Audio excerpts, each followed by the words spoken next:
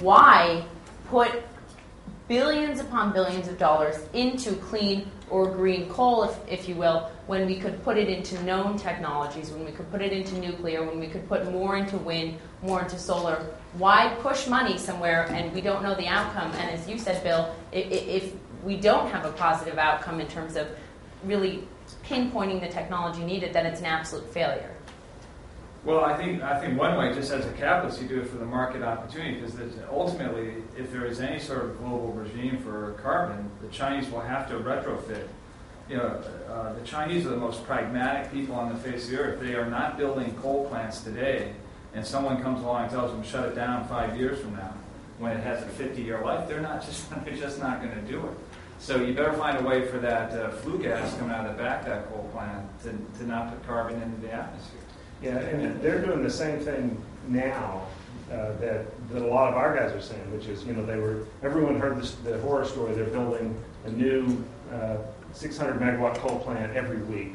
That's not a horror story then, that's progress. No, it's progress. And of course, all of those plants were unscrubbed and no NOx controls, and their air pollution problems were horrible. Well, they're still building a whole bunch of coal plants at not quite the same pace, but fast, but they are retrofitting all of those coal plants now with scrubbers and SCR. So it's just more capital that they're putting in, which means they're going to operate them longer.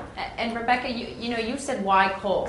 And what I'm assuming you mean is why not turn to other known technologies? Mm-hmm. Why not push ourselves off of coal and our addiction to it, if you will?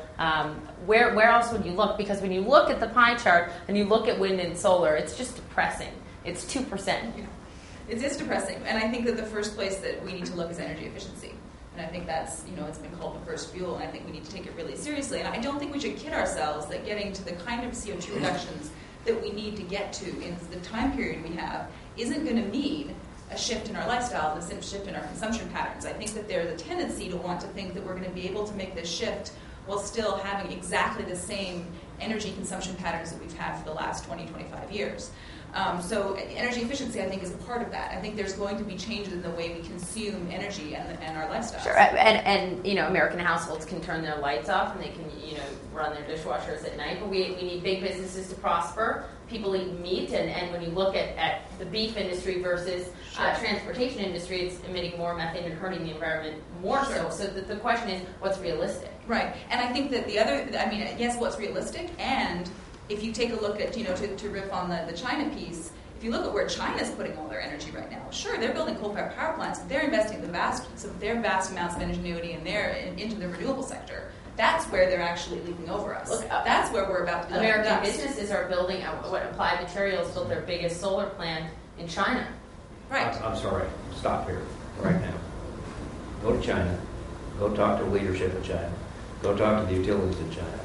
China is their electricity consumption now remains a fraction of what it is in the United States.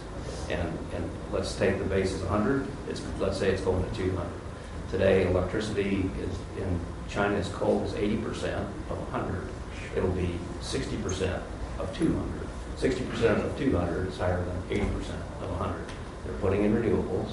They're putting in nuclear. They're also developing 1 billion tons a year of additional coal production in western China, which is 2,500 miles from the coast.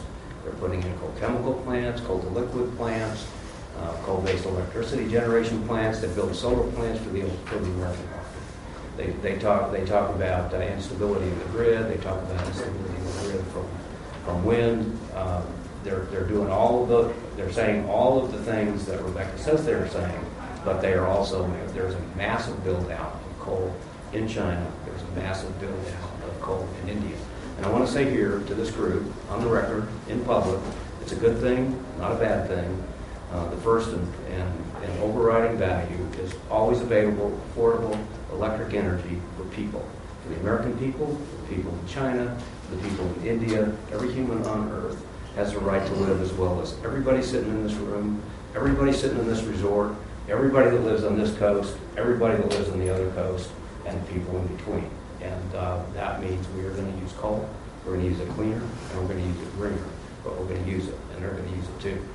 So if you're concerned about climate change, there's one answer, and that's a massive investment by the United States government in partnership with industry to develop a green coal industry and to develop right now. And if we don't, relax and go for a drive because the climate change argument is over.